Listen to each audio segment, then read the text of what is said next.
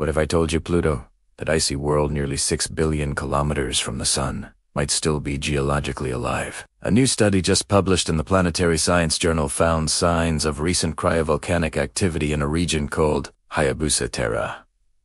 That means Pluto might have volcanoes, but instead of molten rock, they erupt ice. Researchers focused on a structure known as Kildare caldera, using images from NASA's New Horizons spacecraft. By comparing it to volcanic sites on Earth and Mars, they discovered icy deposits that could be only a few million years old, extremely young for Pluto. Their models suggest the area once erupted more than 1,000 cubic kilometers of cryolava, frozen mixtures of water, ammonia, and other ices.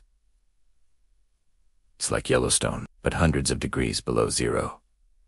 What keeps Pluto warm enough for this to happen? Scientists think it could be tidal heating from its giant moon, Karen, or leftover radioactive decay deep inside Pluto. Either way, something is still cooking beneath that frozen surface. And with new mission proposals, including a fusion Pluto orbiter, that could get there in just 4 years, we might soon find out if Pluto's heart is still beating beneath the ice.